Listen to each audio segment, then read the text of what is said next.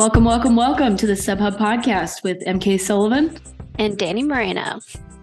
Today we have Sam Hendry with us. This last year he was fourth at the Broken Arrow VK and 23K, third at the Flagstaff Sky Peaks race, and second overall in the Cirque Series. And he is a cross-country skier for the University of Utah. Welcome, Sam. Oh, yeah, and a new member of the trail team. Yeah, thanks for having me on, guys. Yeah, of course. We just recently chatted with Andy and Grayson, and so we are excited to interview all of you guys who are new to the trail team. And what we found fascinating about you and a couple other athletes is you're already in the space and you're in the sport. You already have fantastic results. One of the top North American sub-ultra runners, I think, at least in both of our opinions already, as someone to watch in the coming years, this year, beyond. So what interested you in applying for the trail team?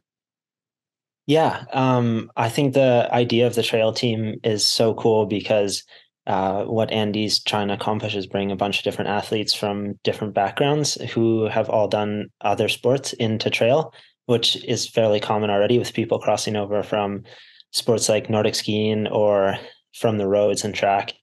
And so coming from Nordic skiing, I thought it would be kind of the perfect opportunity to learn more about running and trail running in particular, and then also get to be a part of a fabulous team of other crossover athletes, and learn from them and hopefully support them and contribute to a team atmosphere. Yeah, we talked to Andy and Grayson a lot about like the whole team thing, and we're really excited to see you guys out there as like a whole contingent with jerseys and cheering each other on and all that stuff. So as a skier, when did you start trail running and what got you excited about trail running? Yeah, so I'd always followed running and those kind of races like a little bit, and I'd always been interested in competing. But I'd never taken it super seriously. And I was always like a little bit worried that competing in the summer would affect my racing in the winter. And so 2 years ago, in the summer of 2021, I tried out a couple of Cirque Series races just in Utah, and they were so much fun. And it was so cool. And I was like, okay, I got to try and do more of this next year. And then, yeah, fortunately I was able to compete at Broken Arrow and then qualify for some Golden Trail races last year and participate in those. And that was like really, really cool. And it was so fun to be a part of that racing circuit and series. And that just got me even more excited about the sport. And yeah, looking forward to compete for hopefully many years. That's awesome. And so we love highlighting the different types of series that we have available to the sub ultra distance. And so can you just like talk a little bit more about your experience at Cirque Series and like why you love it so much? And you even went back this past year after your first year and got second overall, which I think is awesome.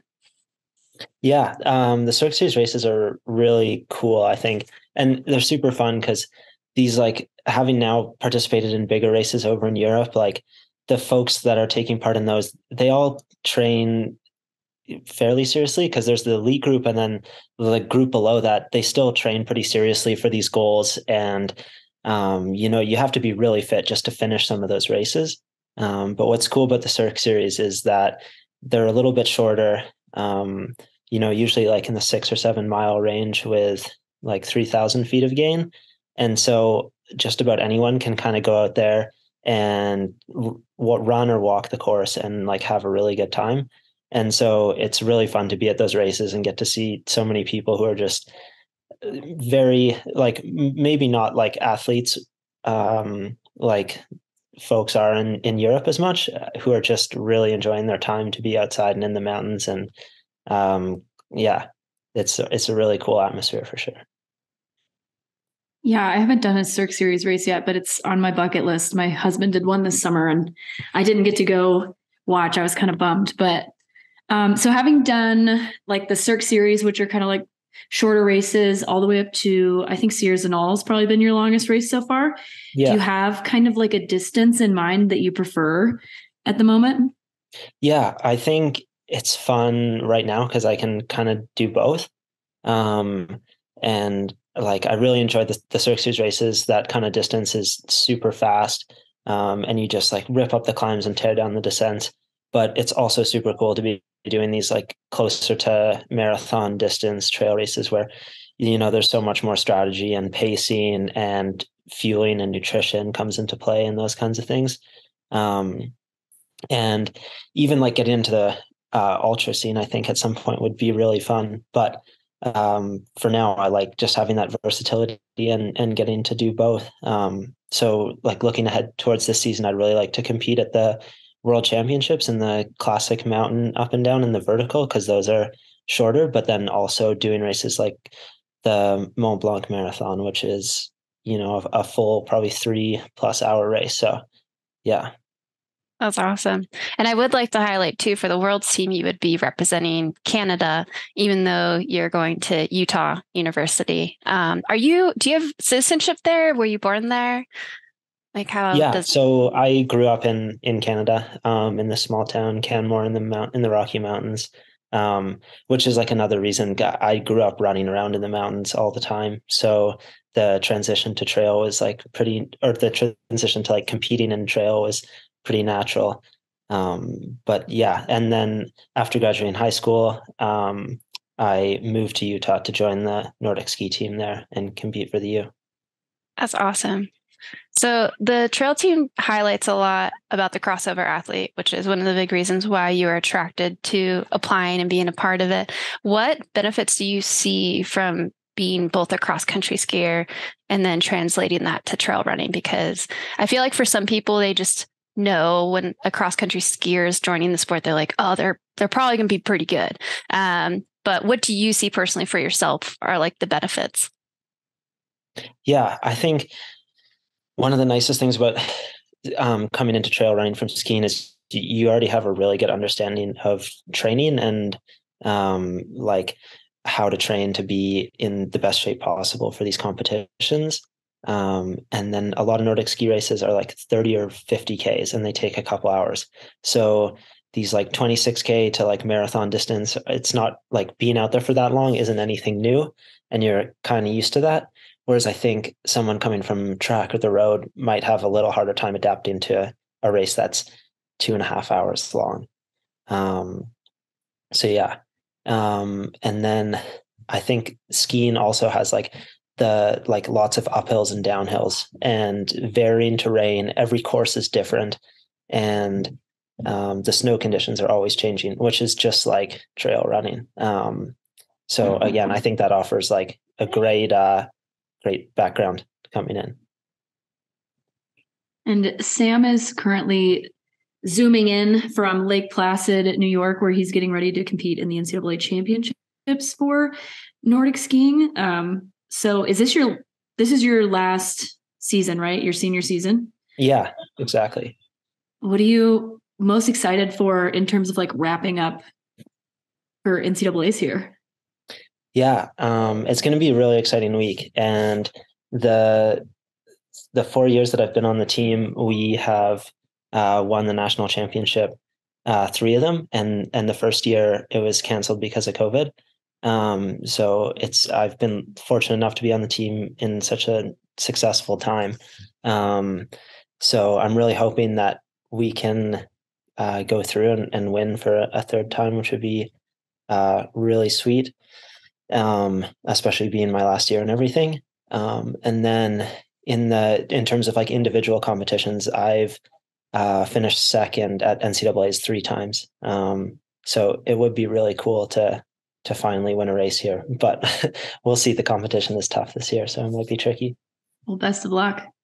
Yeah, thanks.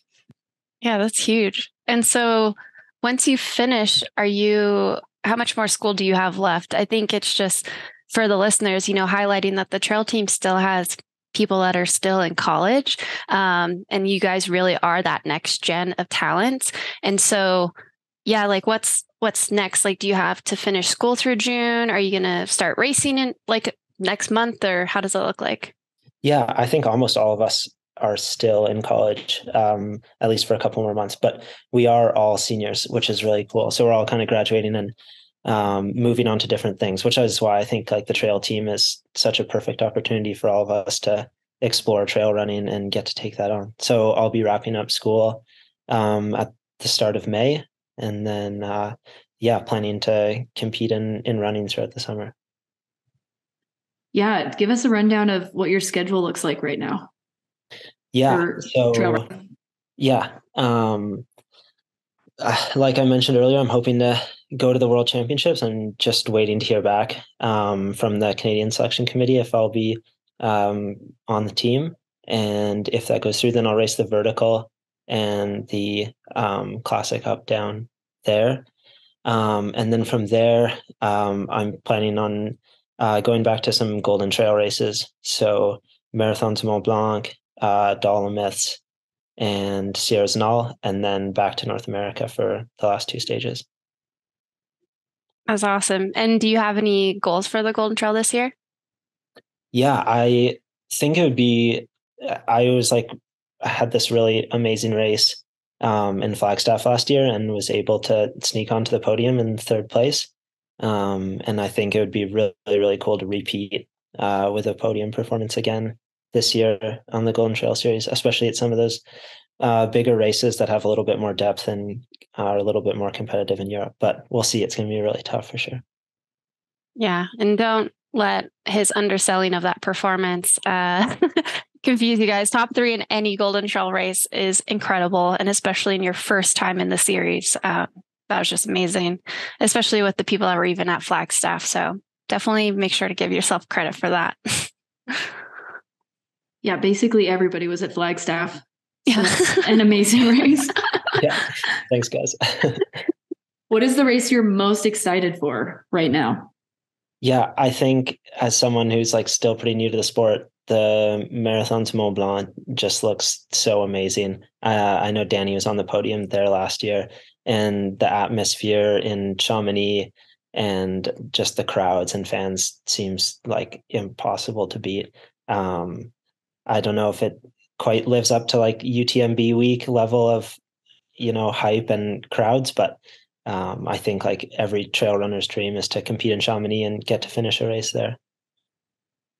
Yeah. Dani and I both ran that race last year, and I haven't done UTMB, any of those races, but Dani has, and I thought it's a great experience because it's more low key, but it still was like a party the whole week that we were there. They had events and music, and the start line was up the whole time. It's a great atmosphere. Yeah, that's so cool. And another race that I'm really looking forward to, it'll be like the 50th edition this year. And I was there with both of you last year, was Sierras and all.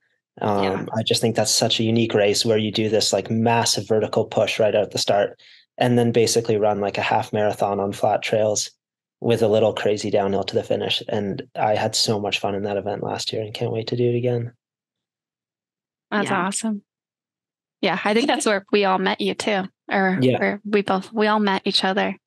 Well, that's awesome, Sam. Thanks so much for coming on. Again, for our listeners, where can they follow you and follow you for the rest of the year? Yeah, you can follow me on Strava, Sam Hendry, or on Instagram, Sam H1DRY. So that's my social accounts. Yeah. That's awesome. I've never heard the Strava plug. I'm totally stealing that. That's amazing. Going forward. Cool. Well, good luck, Sam, and we'll chat again later this year. Yeah, cool. Looking forward to the season and seeing you guys out there. Thanks for having me.